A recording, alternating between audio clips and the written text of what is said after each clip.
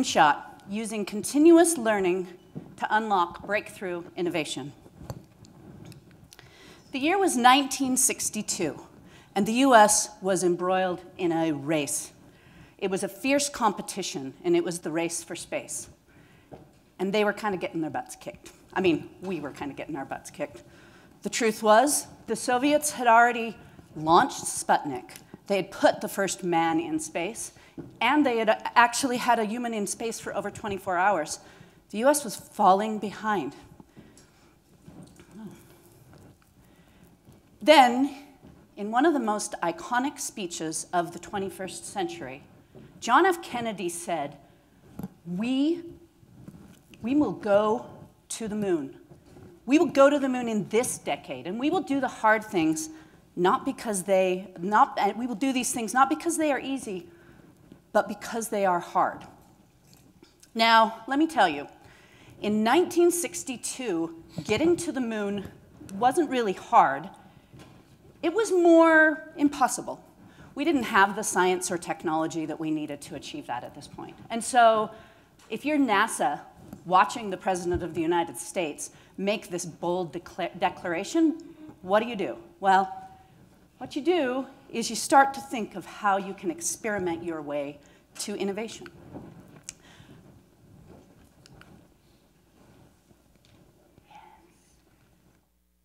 In the book Moonshot, astronaut Alan Shepard describes how NASA used continuous discovery and experimentation to achieve the act of getting to the moon.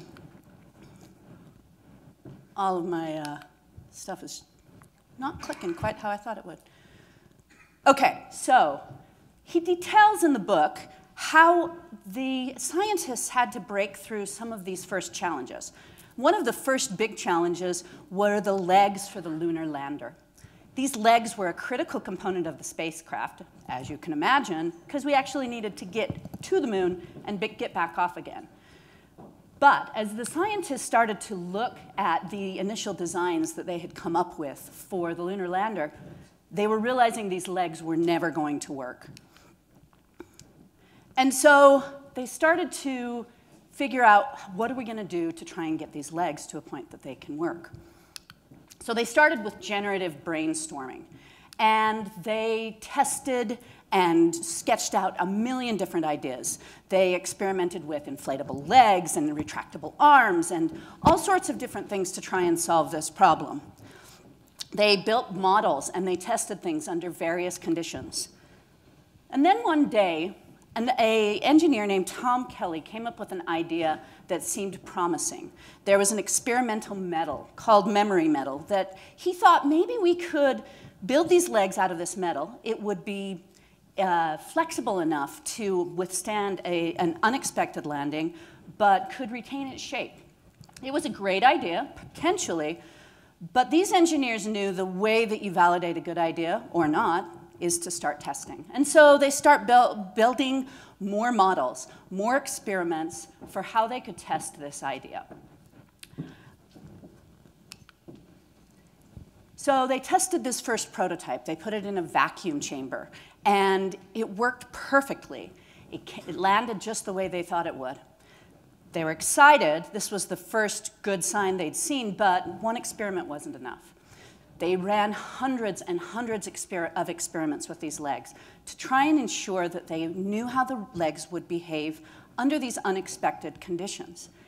It's hard when you know you're going to be down on the ground, and the thing that's going to be unfolding and happening is going to be, you have no idea how to anticipate what's going to happen.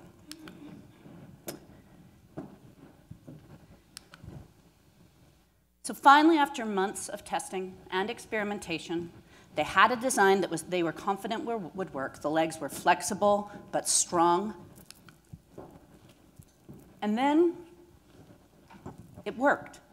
We got to the moon, and in 1969, this spacecraft landed and the legs worked perfectly, along with 100 million other small, teeny pieces that these engineers had tested meticulously over the 7 years that had ensued since that speech by John F. Kennedy.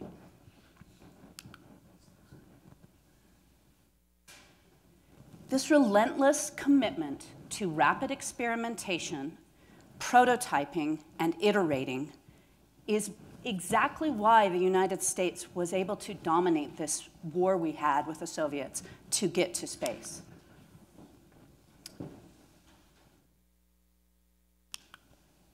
So, even today, the phrase moonshot describes something that we see as impossible, something that would take a breakthrough piece of innovation and, I'm going to point out, radical collaboration. Because it's not one engineer who pulled off this feat. It was hundreds and hundreds and hundreds of scientists and engineers. Okay, so I see that guy over there is like, listen, lady, I didn't come here for a history lesson. What does this have to do with us, the DevOps community, the software development community? Why do we care? Oh, that's pretty much how it feels most of the time. You're maybe off in the corner, typing feverishly because everything's important, urgent, got to get it done right away. Or you're pretty much just to bed, back to the computer, to bed, back to the computer. I don't know, who's worked in that corporate environment?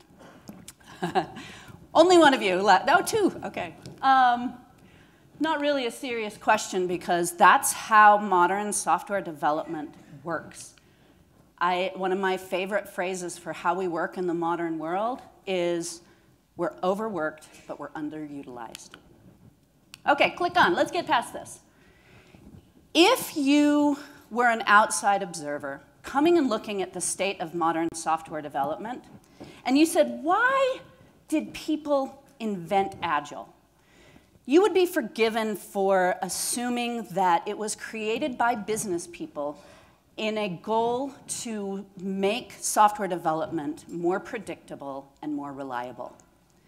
Okay, that sounds awesome for the business. But you and I know predictability and reliability was never in the minds of the Agile framers. In fact, when they came together to have this conversation, they considered themselves organizational anarchists. It still says that on the Agile Manifesto page. Since 2001. They weren't trying to make, oh, well, first let's talk about what they were fighting against. Ridiculous amounts of documentation, heavy upfront planning. They hated the fact they never got to talk to the customers and they would spend years developing something, only to bring it to market and find out that that's not what the customers ever wanted to begin with. They hated the fact that they were expected to be locked in a back room, just typing feverishly away, trying to achieve something without any real understanding of why they were doing it or the ability to iterate to do it better, all right? These people weren't coming to make a predictable system for the overlords. They were trying to start a revolution, a movement that says we choose to not work this way anymore. It's not productive, we're not delivering value, and we want more. Okay, so what happened? It was supposed to be a revolution, and instead the certifications took over. I gotta go back. This is a list, come on, come back. Oh no, that's a revolution. Look at all these certifications. These are various Scrum Master product certifications. Like, it's just a money machine for consultants to be able to sell something into the business. And meanwhile, we are looking at Agile as a set of checklists for things that you're going to do. I mean, I typed in Agile checklist. These are good things. I mean, it's not bad to have a task board, but you can't build innovation off of a freaking task board. All right, so I'm kind of ranting about Agile. This is what we see a lot on teams. One of the very common things, and you guys know this, you work in these environments every day. A very common thing is the business people arbitrarily make decisions that are obviously wrong and are in complete ignorance of the data that's in front of them. Or another really common thing you see is Agile teams just going as fast as they can, building software as predictably and reliably and transparently as they can, just to get it out the door, because that's what the business wants, speed. Customer feedback is either never gathered or it's routinely ignored. And the development teams are just expected to iterate on how fast they can go. And this often leads to teams that are very effective at delivery, but cannot deliver value to a customer. Honestly, are not even given the opportunity to deliver value to an end customer. Okay, so I don't know where this quote came from. It really, really resonates with me because I look at professionals like those of you I see in this room, and people are passionate about their jobs, right? You didn't come and sit in a conference all day because you don't care. You came because you honestly have a desire to do your job well and to build something great. And if we're doing things incorrectly or if we're focused on the wrong things, we're pushing on the wrong part of the flywheel, right? And how disappointing is it to look at our efforts as professionals trying to change the world? Actually, one of my very favorite quotes from Jeff Patton, if you missed him speaking yesterday. He said, our job is not to build software. Our job is to change the world. And I love that vision of what we can be doing here.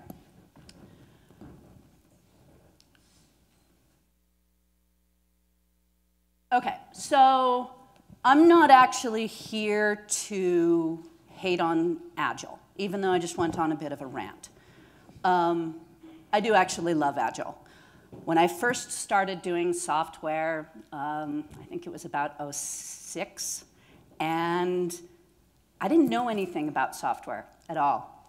I did know that me and my teams, I was in a very small startup, we had a really hard time getting software out the door, right? We had a very hard time telling our customers we're going to do something and actually being able to deliver on it. And as I started to learn about Agile, it felt like it was unlocking kind of a set of keys for me in working with my team to really just identify what was vital, what mattered, and what could we deliver in a small piece. And so, no, I'm not trying to hate on Agile, but we need it to do better.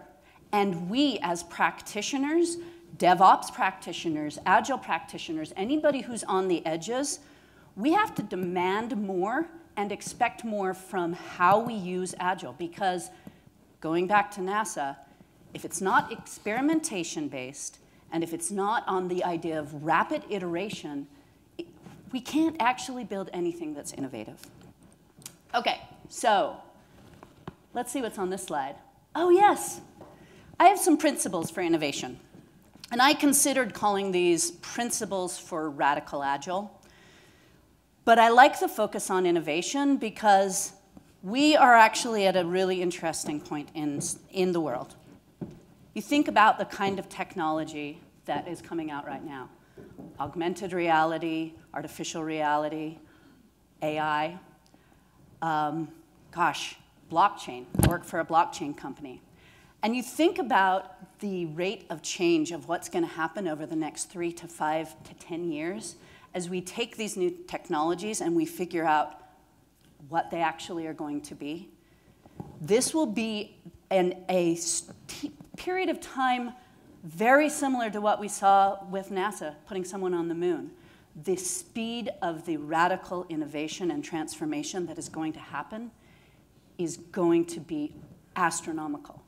And at the same time, there's going to be some pressures from the other side. You know, when you watch tech banks failing, when you watch some of the largest amounts of technology layoffs that we have seen in the last who knows how many years, more value is going to be what's expected. Okay, so I'm going to talk you guys through each of these. I assume you read them. I'm not going to read them for you. Engineering forward. So you remember this story I just told you about the astronauts? Guess who didn't make all of the decisions on how they were going to try and solve the problems? Guess who didn't sit there and say, hey, engineer, here's what you need to do? NASA understood that the engineers are the ones who are going to solve the breakthrough innovation problems. And so for all of us, especially anybody who's on the kind of more the operational side of development, Scrum Masters, DevOps professionals, bring your engineers into the room, all right? Now, I didn't make this, come on. Thank you. I'm calling it here developer and engineer forward. I prefer just engineer forward because, like you guys, a lot of you might not be developers, but you're certainly engineers. And the point is, we need to have engineers in the right place in the organization. We cannot have them in the back room waiting to be told what they're going to build if we are going to build truly innovative things. We have to include them in the problem space. So you've maybe heard this phrase, oh, this is a great quote. I almost skipped this. So you'll notice at NASA, again, they weren't micromanaging people. They weren't telling them what to do or what to build. They were letting them do it, empowering them, supporting them, and holding them accountable. There's no problem with accountability. Just Agile shouldn't be your accountability engine. I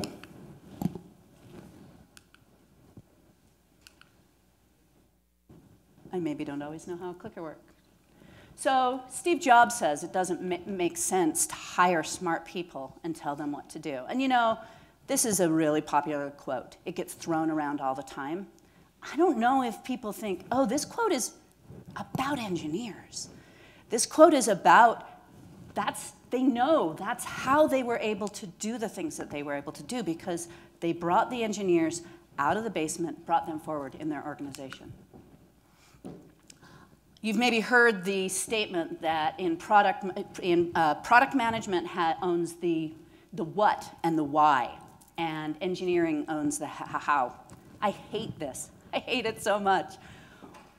As a product person, let me tell you who I want right next to me while I'm talking about what and why. It's my engineers. You know, yesterday Jeff talked about how certain Atlassian product manager always would have their lead engineer in the room with them doing interviews.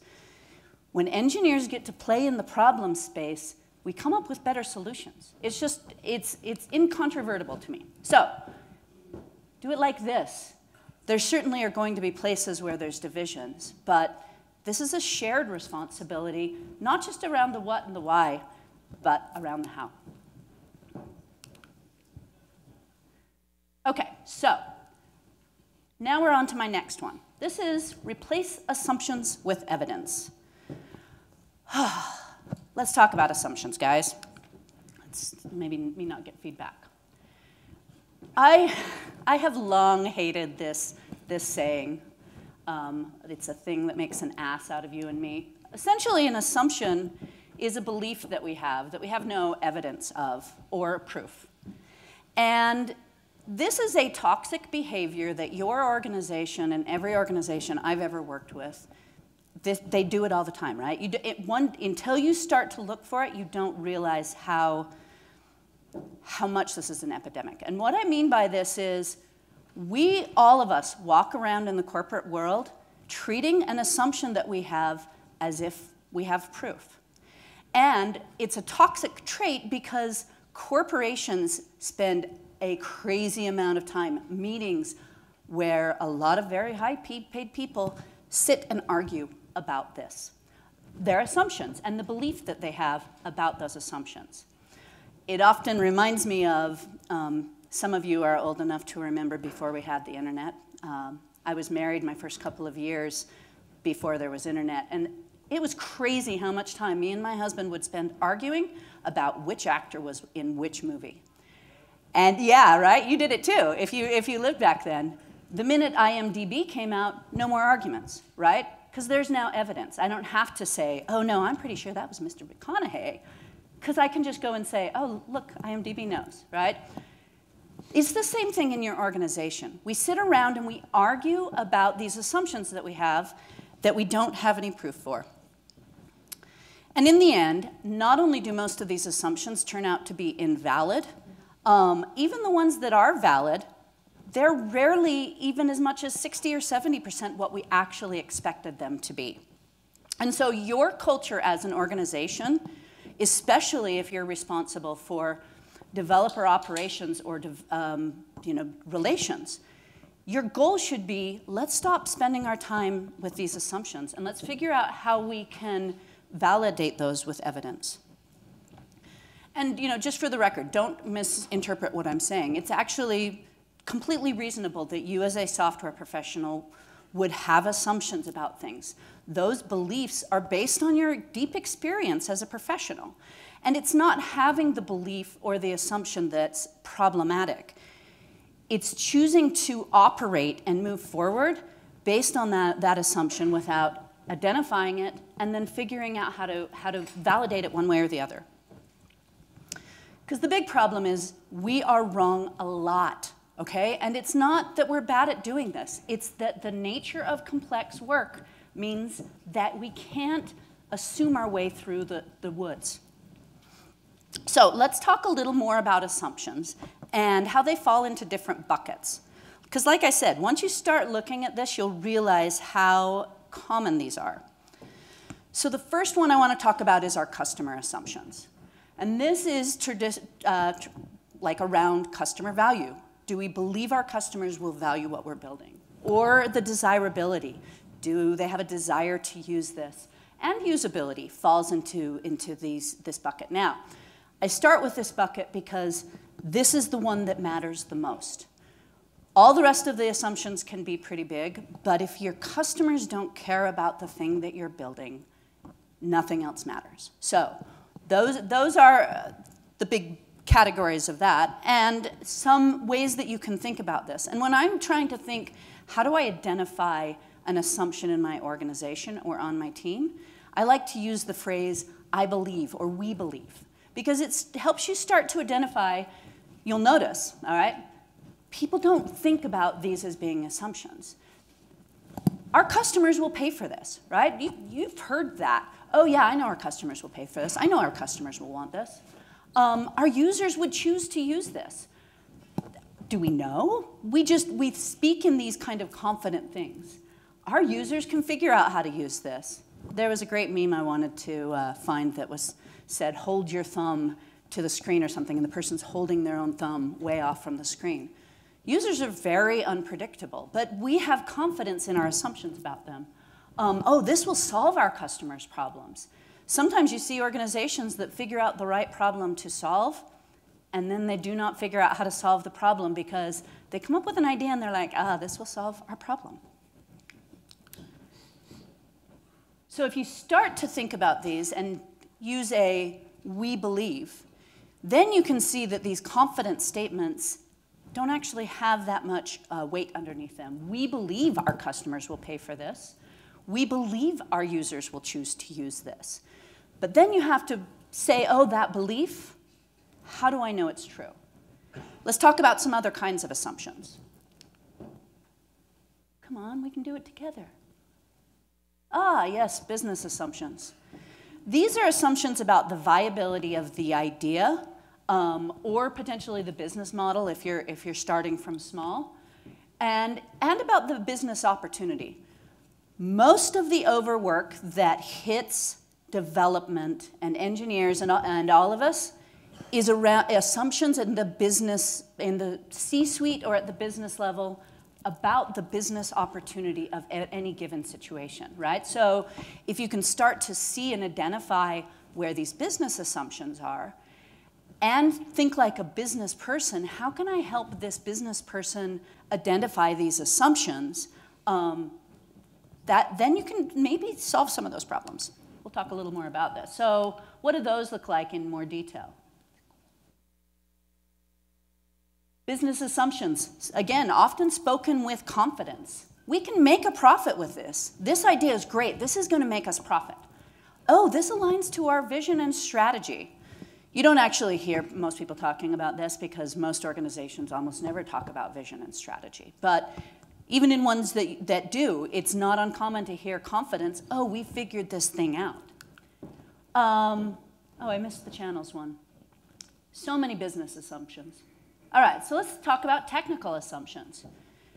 These sometimes are the business people's assumptions about your technology and the technology that's being developed. But these are also your assumptions as technologists and builders about the technology that you're using. We call this feasibility. Feasibility can extend beyond technical assumptions, but we'll talk about that in 1 second. So what do these kinds of statements look like? Our engineers can build this. This technology supports our needs. We can keep our customers' data secure. We can overcome our tech debt.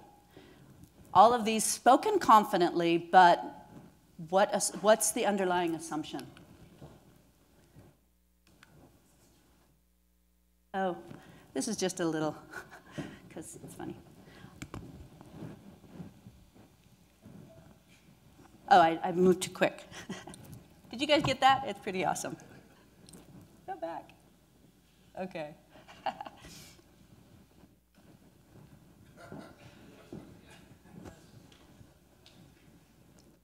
QA is wrought with assumptions, right? Assumptions about how our user is going to break our stuff. Or I was trying to get plugged in here. I had this new clicker. Could not get it to work. I had it plugged in. I had it plugged into the HDMI instead of the USB. So, I was going to be there all day. We have assumptions about how people use these technologies. Okay, so that was a good joke. I literally don't have any idea what's next. Oh, okay, yeah. Our engineers can build this. We just did this one. Our technology supports our needs.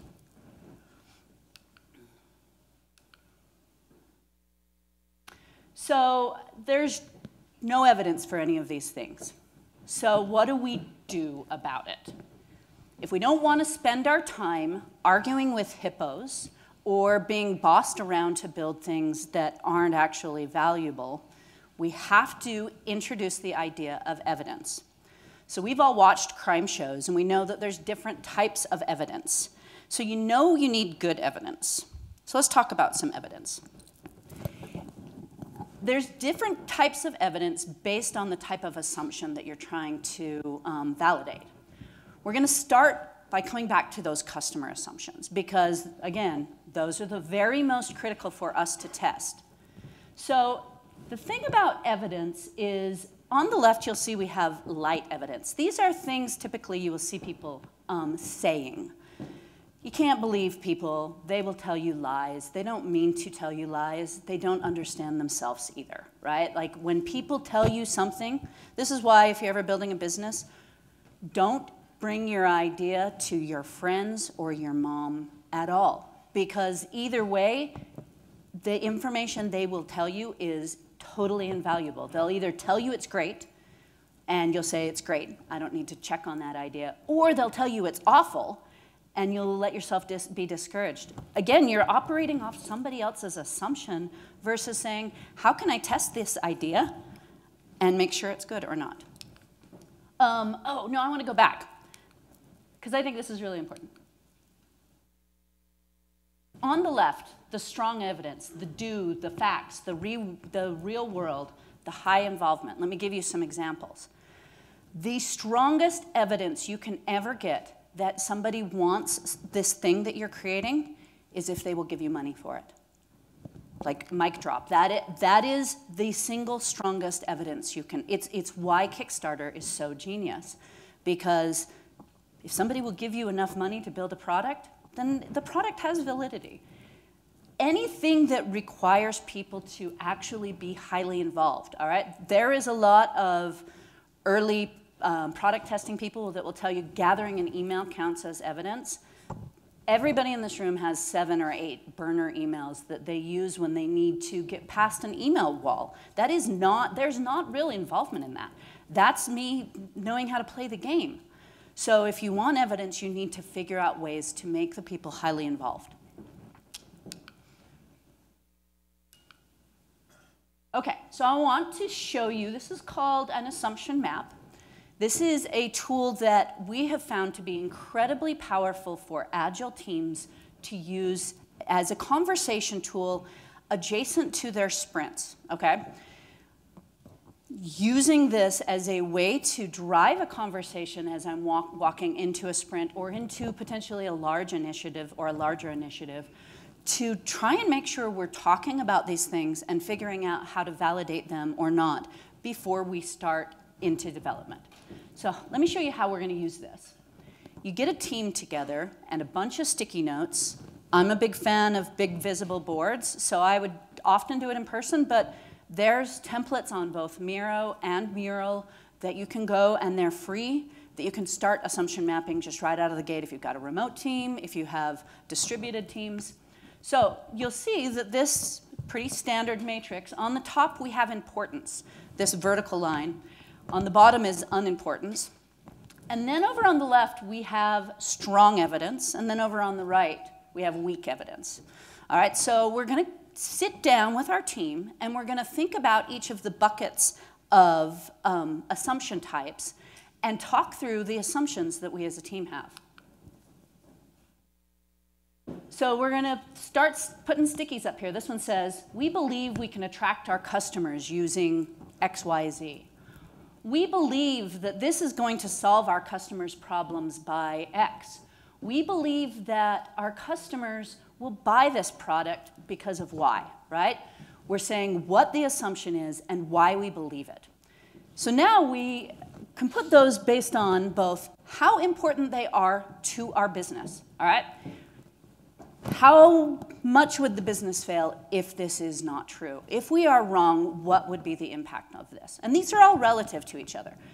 I only have 4 because I got tired of doing it, but you could have a lot of these, especially if your team has never talked through any of the assumptions that are underlying your project or your product.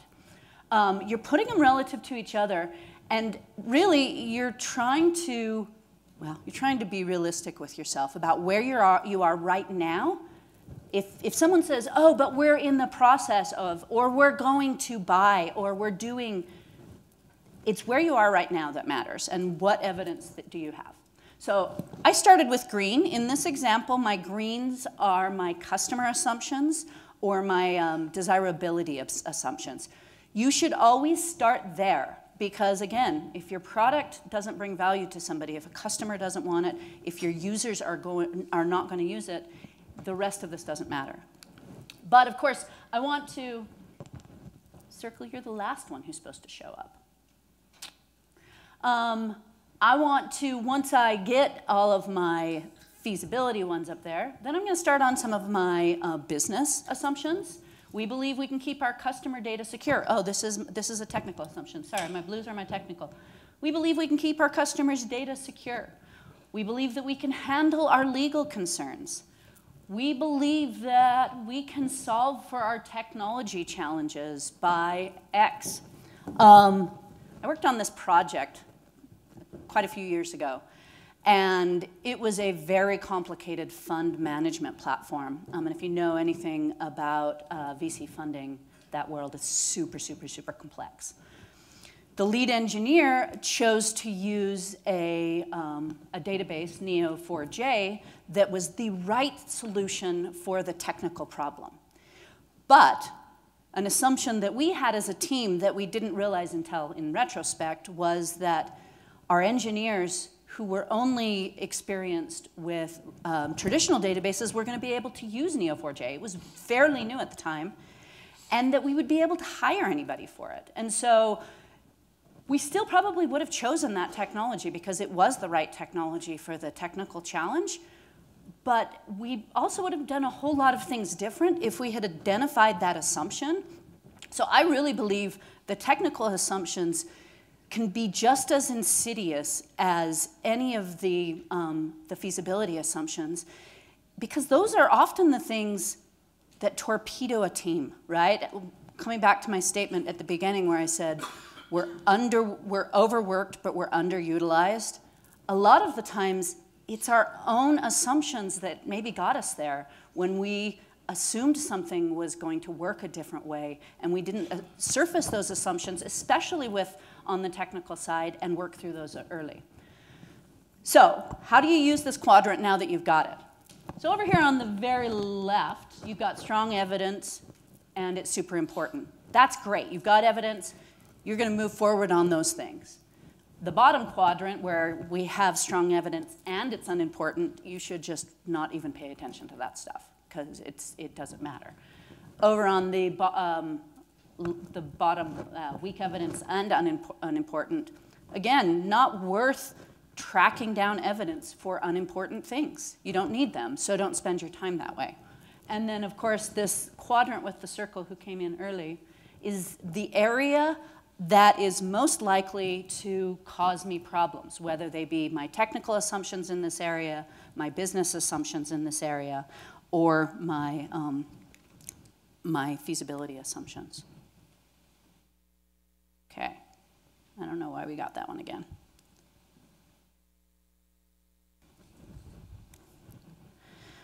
Okay, so now you've got your assumptions mapped and you're ready to do a test. So how do we test?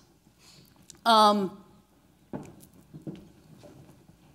going to give you a couple of examples.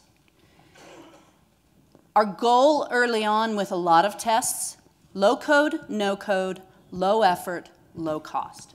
These are some examples of some various relatively simple types of tests to run. Landing page tests, smoke tests, where you essentially give people a smoke product, a vapor product, and prototypes. You know, seeing NASA again, they use those prototypes very, very effectively. Now, there are a ton of resources on testing. Things like Lean Startup have just great testing ideas. There's a book called Testing Business Ideas that also has great tests. These are readily available on the internet. So the thing that I want to tell you is around this. Over on the left, we've got uncertainty, and over on the right, we have fidelity, and in between, we have time. And this is why this is important. If you were all the way over to the left, go cheap and go fast, right? If you have a ton of uncertainty around a particular assumption, you want to test it as cheaply and as fast as humanly possible, because you want to get it out of your queue of assumptions so you can move on to the next one. And then as you get more fidelity, as you move from left to right, you increase the time that you spend testing that idea, because in a lot of these ideas, we're not just going to test them once. Coming back to NASA and their experience with the lunar landing legs, it was critical that they be right. They needed the utmost confidence that their idea was going to work. And so they continually built better and better and better prototypes that were higher fidelity so that they could ensure that they had nailed the solution. And in fact, the very last tests that they were doing were in 1968. They were doing them in space to still make sure that these legs were the right thing. Now, not all of your decisions are lunar lander leg kind of serious. So if the decision and the assumption isn't likely to torpedo you, don't spend a lot of time on the prototype. Don't spend a lot of time on the test. Spend as very little time as you can on the test. Now, I think it's really interesting. You all are DevOps people. This is actually a pretty hard thing to do. And you know, right now, this is the domain primarily of product management, maybe user experience designers, et cetera. But there's no reason for it to be that way. Like, in my mind, developer operations should include any kind of tooling it takes to get a solution to our customer.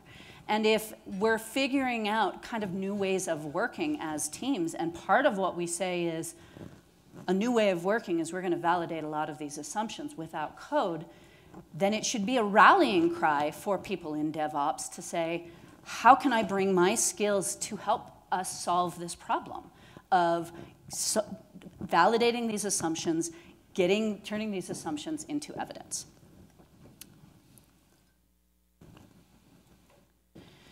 So building innovative products is not about doing what feels safe. There is a perception that doing discovery and experimentation is a waste of time. And there's a perception that delivering code into market is the most valuable thing a team can do. And sometimes I think in our effort to give that predictability to the business, we've strengthened that perception. In the modern business world, things move fast. And I truly believe speed to market is a competitive advantage. And it always will be. But, like I said, we really need to figure out how to remove those assumptions. And so we have to make learning and discovery a key part of how we do our jobs. I'm learning. Here's the best way I know how, and that's to implement it into our Agile processes. So how many people have heard of dual Scrum or dual track Scrum? Anyone? No one has. Okay, that's fine because I'm not even going to be a proponent of that. I was going to disagree, but no, I don't get to. Your learning should be embedded in everything that you do. So here's how we've done that in the incubator that I work in. We have implemented learning as a ceremony as part of what we do. And we do it a couple of ways.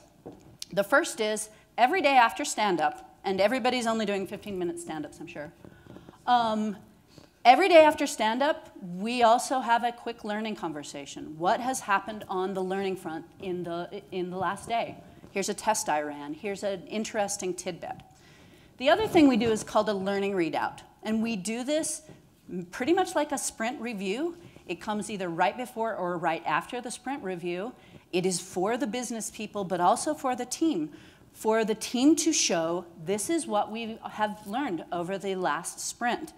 And we have a cadence right now where we typically can validate or invalidate between 2 to 3 assumptions in a sprint. And some of these might just be a UX person and a product manager going and doing something very simple around doing some research. Some of these might be a low code, something that one of the developers whipped up and threw out into the wild. Or it could even be something like a spike where you're going to do some research. The interesting thing, I think, is to see the power of starting to talk learning-based into your executive team. So everybody knows, like, the business doesn't believe in research. But part of the reason why is because we've never showcased really effectively how much money it saves them. So, for example, if you come up with a way to test an assumption and you realize you didn't build a feature that would have cost your team 3 months and 4 people and all of the support stuff, what's the price tag of that validation that you did, right? It's $150,000 you just saved the company in a feature that was never going to be successful. Not to mention, we all know, the more features you put in, the more technical debt you get, the more support you need, right? So what is the value of an idea that we don't take to market? It can be huge. And I had a team that had a metric that they would report on right along with metrics like velocity that said running total of what we've saved the company on not delivering features that nobody freaking wanted. Okay, so reward your learning outcomes. My other kind of side note on dealing with the business. I work with this woman. She started at Sears as a cashier in like 1971 and ended up working her way up through Sears to become the president of Discover Card. And I was interviewing her for an event we put on at my work. And I said, Kathy, Discover Card, when it came out in 1987, like this whole rewards thing, credit cards didn't do that, right? They were mocked, they were ridiculed for coming up with this idea. And it's funny because now you look at the credit card world and no credit card worth its salt would think of not having some sort of a reward cashback program. I said, Kathy, how did you continuously get these crazy innovative ideas pushed through like business stakeholders? She said, it's one thing, money. You always need to be able to show the trail to the business of the financial benefit, either how you're going to save them millions or how you're going to earn them millions. And the beauty of learning is that you can start to have conversations that are evidence-based about how you can earn more money and how you can save more money. Okay, I'm running out of time. So Bill Nye says, if we think together and we work together, good things are going to happen. And I agree. I'm going to give you my last point. This one's probably my biggest fighting words. This is kind of the flip side of the bring the developers forward. And this is the let the team figure it out. If your team has shown a propensity to deliver reliably, and they say, hey, you know, we want to try Kanban, let them do it.